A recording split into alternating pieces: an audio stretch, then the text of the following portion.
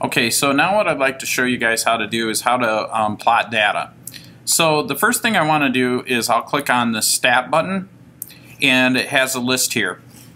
If I click on Edit, then I can enter in data right here in L1. Now there are many lists that I can put in there, but I could put like 1, 2, 3, 4, 5. And so now normally what we do, usually we look for regressions, and so there you can almost treat like L1 as the X values and L2 as the Y values, and we try to look for correlations between one parameter and another parameter. And so now I'm going to put in these other values, although you don't have to. But right now I just want to put in one list, okay? Actually, you know what? I take that back. We'll put in two lists. So now I'm going to put 1 and 4 and 9 and 16 and 25. Now to graph this, what I need to do is see how this says stat plot. I have to hit second blue to highlight the stuff that's in blue and hit equals. Currently, if you notice, I have all my stats turned off, all my plots turned off, so I'm going to turn on plot 1. And so as the cursor is blinking over on, I'm going to hit enter.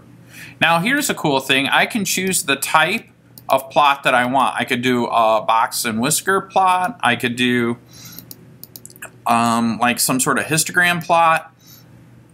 I could do like connected dots, like it's not quite a linear plot, but you connect the dots. I just want a data plot. Okay, now by default it'll automatically use L1 as the X values and L2, but I could change that at any time. If I hit second L3, see how it changed that? But by default it's L1 always. And then I have another option. I could do the same with the Y list, and then I can change you know, how I want to mark that point. So maybe I want to do these crosshairs. And then lastly, I can change the color, just like I could change the color of the graph to any color that I want. I don't know, let's try brown, all right? So now the other thing is that when I go to graph this, if I click on zoom from this point, option number 9, but I'll scroll down, is zoom stat. Now what that does, it'll zoom in on just the data. But I remembered something. I have in my Y equals some graphs, and I want to turn those off. And now when I go to zoom, now if I hit zoom stat, it'll focus in on just those points. Okay?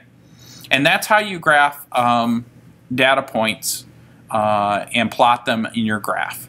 And then notice here in this particular screen that I have set up, it'll show me L1 and L2. And so this is like the X value and this is the Y value.